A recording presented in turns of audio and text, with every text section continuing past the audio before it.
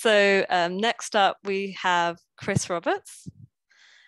Chris is a software engineer with around 36 years of programming experience under his belt, mainly for audio-related companies. Chris has one of the most impressive LinkedIn experience sections I think I've ever seen. So you're really in for a treat today. And Chris is going to be talking to us about ValueTree wrappers for JUCE-specific value trees. Everyone give a warm welcome to Chris. Thank you, Rachel. Thank you. Yeah, so I started, I've been using JUCE for probably 15 years now, but I didn't dabble in value trees until about 5 years ago. And if you've not watched Dave Rowland's ADC talk on value trees, I think that's the best education videos there are, giving you a good, nice, round understanding of what's possible with them. After I'd been using them for a while, I started to think about things like having to write value tree code every place that I needed to access that information. And I also started to give consideration to implementing the entire data model set for applications with value trees. To make them easier to use, I came up with this idea of what I'm calling a wrapper, but it's really a domain-specific class for something that is using value trees under the hood to do its work. And then you get, of course, the value tree benefit without having to think about value trees as the user of that class.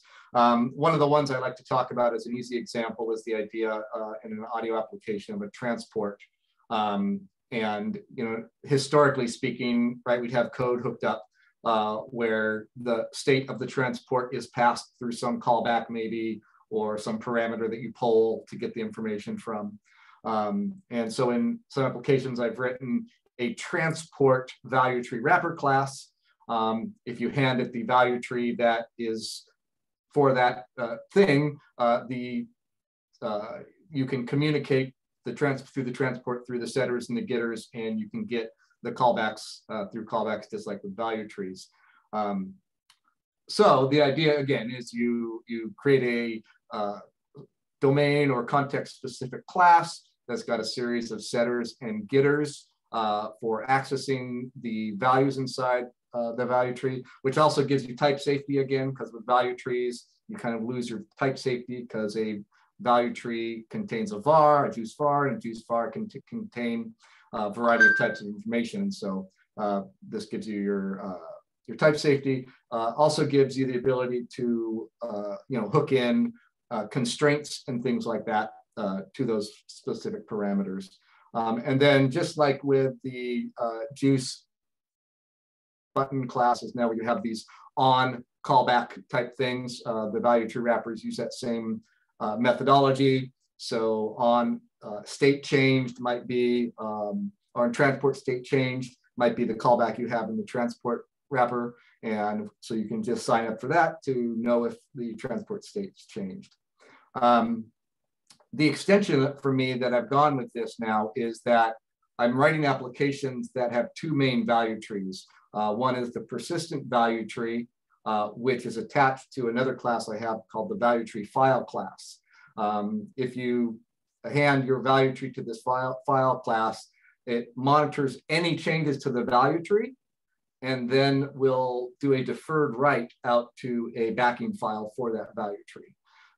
So what makes this easy is then again, if you have a place in your application that you have some information that you want to be stored persistently with your application, simply by adding your value tree to the persistent value tree, you have to do no more work, and it will be saved in your properties file and restored from the properties file when your app starts. Then of course, the other one is the runtime value tree, which is all the data that changes at runtime and doesn't get stored.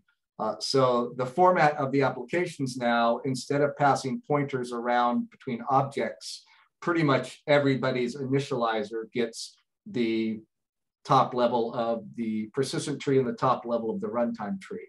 And that's just a common practice in this code. Then within the code that receives those two value trees, you might then take that value tree and hand it off to the wrapper that you want to get the object for. So again, system started up. Some piece of audio code has created the transport value tree on the runtime main value tree. And so in some other place of code, you simply hand that runtime value tree into the transport wrapper code, and it will find the child and give you access to that on the main tree.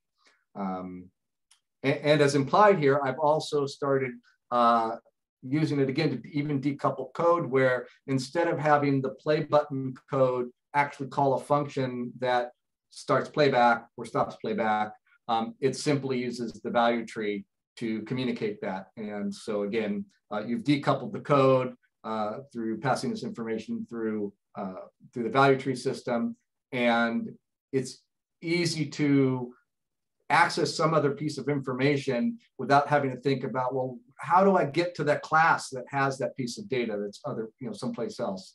The other piece that I've added to this, because I've been using this for talking to hardware devices, is the ValueTreeWrapper base class has this idea of being able to turn on and off the feature of a value tree, which is to not do any callbacks if you call a setter and you're setting the same data.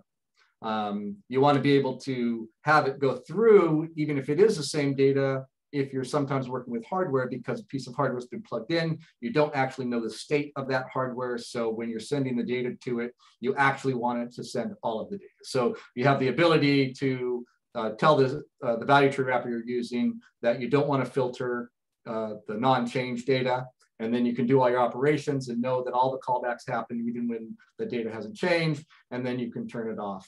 I've actually created, much like the scoped lock class and things like that in JUCE, I've created a scoped object that also will allow you to turn this off or turn it on for a given context, and then when you leave scope, it reverts it back to what it was before.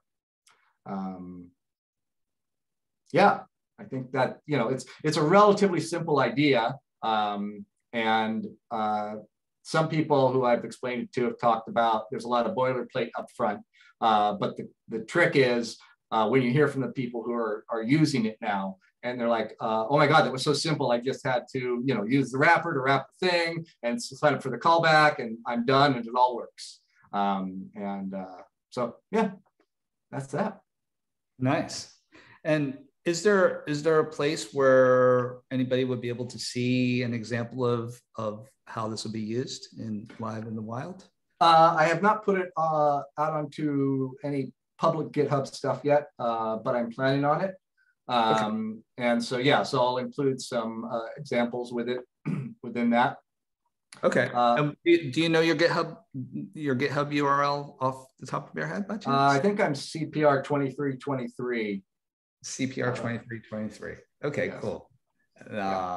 So just so I can put that in the video description, and yep. I will put it here in the chat as well. Yep.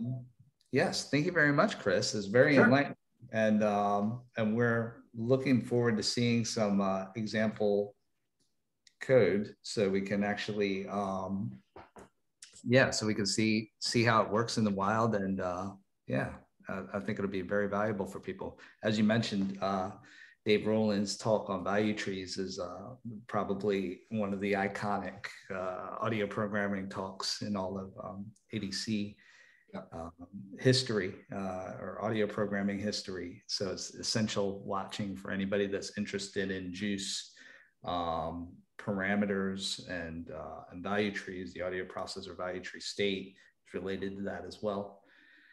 And we appreciate you coming in. Cool. Yeah, and I look forward to doing it as well, to start getting some feedback, because like a lot of things, the longer you use them, right, the more mature the code can get, and there might be some other ideas that could be, other people would be aware of when they start playing with it. So yeah. Absolutely. Great. So with that, just a few little announcements before we sign off. First, of all, I'd like to thank Alex, Rachel, and Chris for their talks. Really great having the pleasure of being in the company of you three, and very lucky to have this meetup happening each month. And speaking of our monthly meetup, we're going to confuse people and tell people that our next meetup is actually going to be a hybrid meetup. So I'm proud to announce that our next meetup will be both in person and online at the same time. And we will be live from London. And the date is going to be on Wednesday, the 11th of May. And we will have some very special speakers, including Rachel. Rachel will be speaking for the meetup, and we have some other ones that I don't want to announce just yet, but I will create I will have a flyer created, and we'll be able to announce probably later on this week, as well as venue and time. So we're very excited for that. Also, as Rachel mentioned, if you happen to have any questions regarding presentation on DSP Corner, please be sure to join us in our developer community on Discord. And the link for that is theaudioprogrammer.com/Discord. Also, if you'd like to submit a proposal for giving a talk here at the Audio Programmer Meetup, you can do so. And the link for that is in the description below, or if you'd like to write it down really quickly, it's theaudioprogrammer.com/meetups with an S at the end. With that, I think it's a good time for us to sign off. Thank you once again to everybody who tuned in, and to continue the conversation, please join us on Discord. We want to talk and continue this interaction, and this video will be made live to view afterwards. So we hope that it's very helpful for you. And with that, we will sign off, and we will see you next month live from London. Thanks, everyone. Thank you. All right. Thank you, everybody.